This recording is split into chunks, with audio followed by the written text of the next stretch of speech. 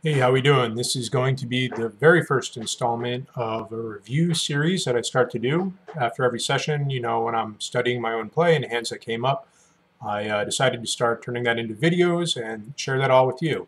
So we're going to get into a couple different hands here today. Um, right off the bat, I'm just showing you a hand here with aces that is obviously just cooler. It's not very particularly interesting, but I wanted to add it and include it as I talked about this series because I think it sets context for some hands that are later against a particular villain. And I wanted to use this time to say that if you're new to this channel, the idea is to connect with poker players to do big things inside and outside of poker. So you're going to see some advertisements down here along the bottom to connect with. And if you're interested in getting involved, you can find out more in the links. If you want to support the channel, you can always buy like some merch. Right here I have like one of my shirts available, my pocket ducks. So other than that, let's talk about some poker hands. You saw that very first hand was aces all in preflop there. That was a cooler against a regular.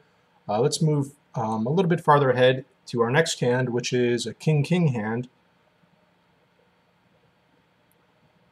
And we'll just have to get into it here. We're down here with pocket kings, and this is against more of a recreational player who is very aggressive with check raising, check raise bluffs. So in this particular spot, I wasn't sure how well I played this hand compared to GTO versus sort of exploitively. I think basically most of our range here is just going to be a call, and that was one thing I wasn't sure about, so I call here. And you know, if this poker player here is telling a story after he checks a turn, you know, I don't expect him to check a lot of threes here. I think he could be check raise bluffing with a lot of low cards that would then create a straight. And I don't know if I think he's going to be betting a lot for value. I think he's going to get stuck on the turn here with a lot of hands like 4-5, ace-5, hands like 5-6 that turn a pair and a gutter. I also think he has a lot of hands like 7s, 8s, 9s, 10s that are overpairs, and then kind of worried that I may have a greater overpair. So I bet the turn to get potentially another street of value out of those hands, just kind of build the pot a little bit. I think I'm ahead of a lot of his hands here. And so I bet the turn for larger sizing, and then we get this 6 of hearts on the river. I think his range does include some straights, some full houses here, very minimal combinations of those. And I also think he has a lot of like 7s, 8s, 9s, and 10s. In this particular spot, I wasn't really sure what to do. This is definitely a study point number one. I wasn't sure if there was a bet size that was good, maybe smaller or all in to look maybe potentially a little bit bluffier, you know, representing less hands. So what did I do? I checked and showed down against 10s. I wasn't sure if that was a great decision, so let's pull up some GTO and take a look at that. So I'm going to be betting here a range C bet. It's definitely preferable. He decides to check raise here. We saw his hand was 10s. 10s love to do that. It's definitely a high check raise spot. This is a high check raise player.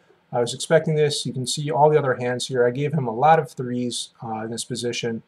I think that's kind of normal for this type of player. And we go to the 5 of spades turn.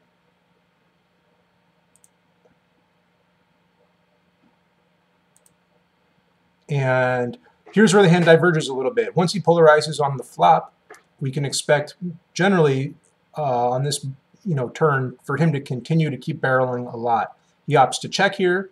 In my circumstance, kings becomes a bet infrequently, but kings can be a bet, which I did do. He calls the 6 of hearts river. It's 100% check for him. He doesn't reopen donking. And on my hand, the combinations of kings that I do have, it is showing down here. So I guess GTO-wise, I made kind of an okay-ish play there, a frequency play that was fine. I reran the simulation starting from the turn where he has a more balanced sort of like check, where he's doing a lot more checking with his overpairs here, you know, his 10s, he's betting 9s, hands that are just, you know, a little bit more depolarized and versus his polarized hands, or he's still continuing to bet. And when he checks in this circumstance, it is interesting that I do bet slightly more, but in my particular hand, with my king of spade blocker, that is 100% basically check here. So playing blocker-wise, I would not be betting here. on the turn, which I did do. So I thought that was an interesting hand from a GTO perspective. I think story-wise, I think it was kind of obvious. Maybe that he had a lot of potential, pairs, 7s, 8s, and 9s here, that if I was, playing more in tune with my gut, maybe I could have squeezed out more value on the river. Maybe I would have 3-bet the flop, playing more exploitively. I'm not sure if GTO playing balanced here, how balanced I was, and whether it was good to play kings in this balanced manner. We can see even here again, if I were to bet on the 6 of heart river, he does have some donks that he can find, but for the most part, kings again just becomes a check to showdown. Interesting hand. Let's move on with the rest of their review. Moving forward to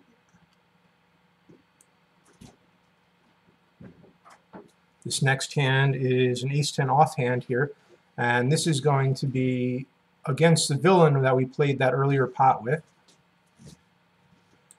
So that's over here in the upper right. We have ace-10 off. This is going to be a somewhat frequency 4-bet. My randomizer is up here in the upper left. Let's see, I got an 89, so we're off to 4-bet land.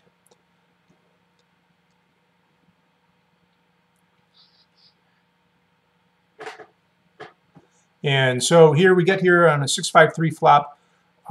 This is where I wasn't sure of my own strategy. I know low boards like this, it's kind of mixed with small bets, which I like to employ. They will check back a lot of aces to protect range, but they can also find some bets as well. I'm thinking to myself, are aces betting here? Would I find a bet with aces? And I do decide that there are some frequency of aces bet here, so I use my small size representing, those big pairs. The 3 is certainly a blank, and that's good for what I can do. I can continue to barrel, I believe. I'm not exactly sure how my ace of clubs blocker works here, whether I think it becomes a barreling card if we get a club run out. You can see here I make a kind of crazy fold here with 9s. This guy is playing aggressive as well. But up on table 3 up here in the corner, we get a 7 river. It's essentially a blank. I don't have a lot of hands that really connect with that. I have very low showdown value. My ace is just going to be worse than some of his other aces, so we decide to put a jam in. And we're going to find out what happens here, and then we're going to take a look at that in GTO, and then move on to a few other hands. So we do get the fold. That does feel pretty good. That was essentially against the villain that beat me with the kings. We've been battling basically across a lot of other tables and a lot of other kind of like 3-bet, 4-bet pots today. So, I wasn't sure if that was affecting his play or not, but let's look at the hand real quick in GTO. So on a 6-5-3 rainbow board with a 2 downsize bet kind of strategy and 4-bet pots, it's predominantly checking back about 70% of the time. We can look at a range. Like I was saying, it does find the small bets here some frequency of the time with aces, with kings, ace-king off. My hand, ace-10 off. This is essentially my first mistake for the most part for the combinations that I do have. This is a check back. I don't do that, but we can still examine what happens with those combinations. Interestingly enough, this 3 of spades turn,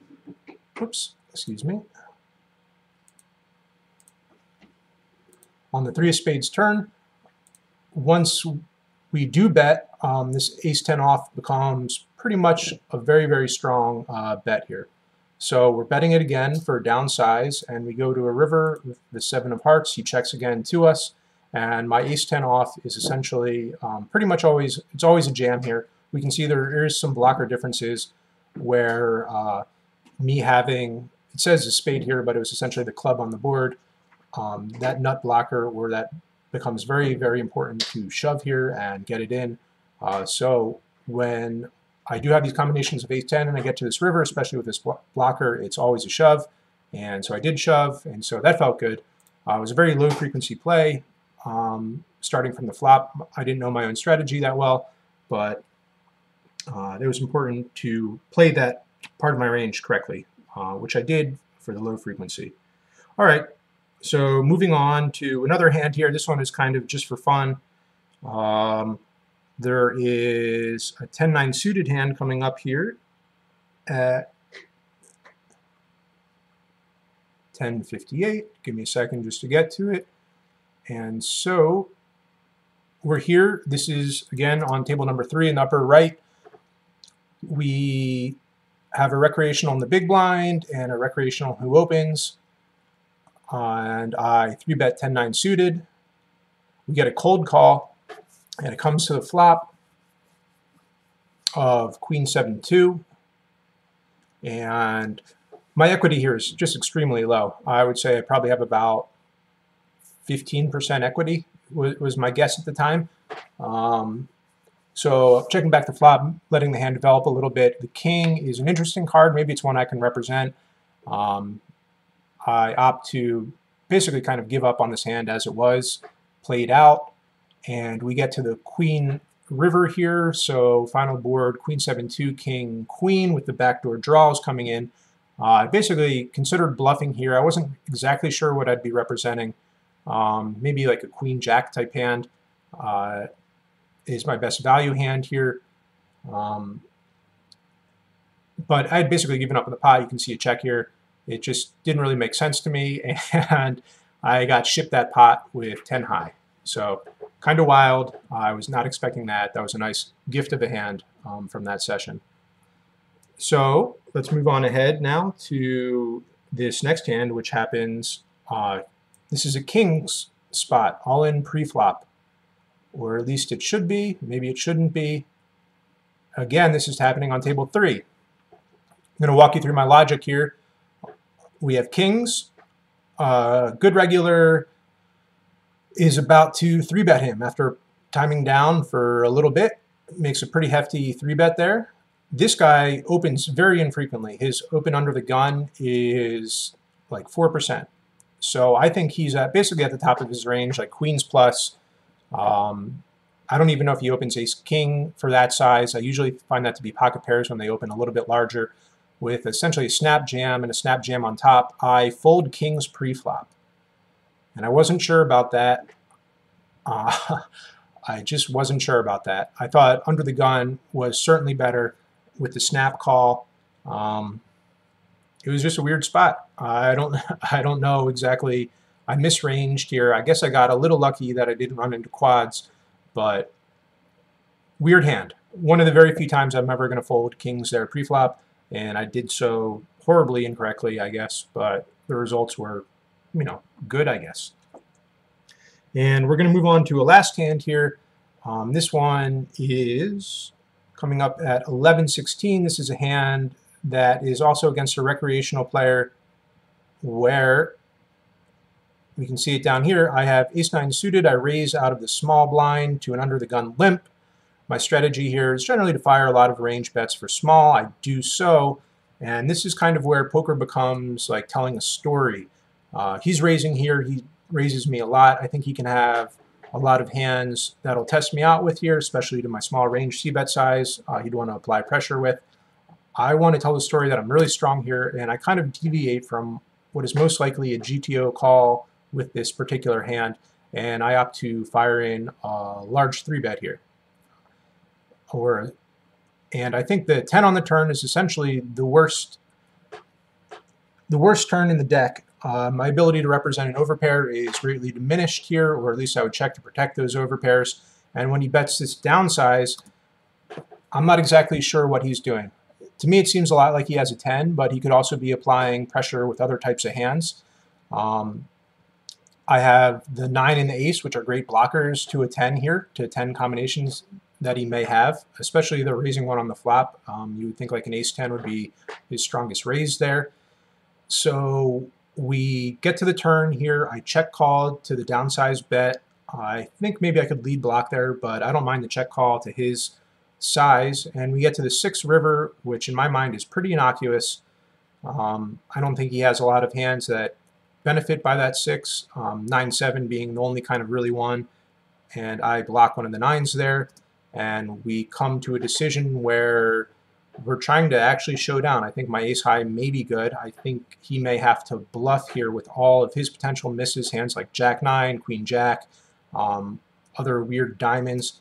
When he bets this size, that's not quite all in. it threw me for a bit of a loop. He left money behind on the table, and I wasn't sure what story he was telling. Is he trying to go to call, or is he trying to look strong and kind of get a fold without risking it all, without psychologically putting me all in? And basically, I thought about this for quite a long time. I'm going to make a call here with ace high on the river, and I got smoked by Tripp's top kicker.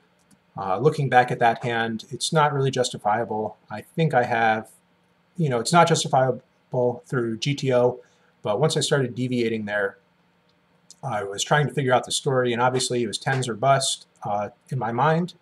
And when I had good blockers there, I thought which were his best tens, I decided to make a call. And so that was the first time I did this review video. I hope it was helpful. It was good for me for studying. I'm going to want to start doing more of these just to create more content. If you enjoyed it, like, share, subscribe. Hit up my website for access to my Discord. Buy some merch like this sweet Pocket Ducks shirt. And I appreciate you watching today. Thanks very much.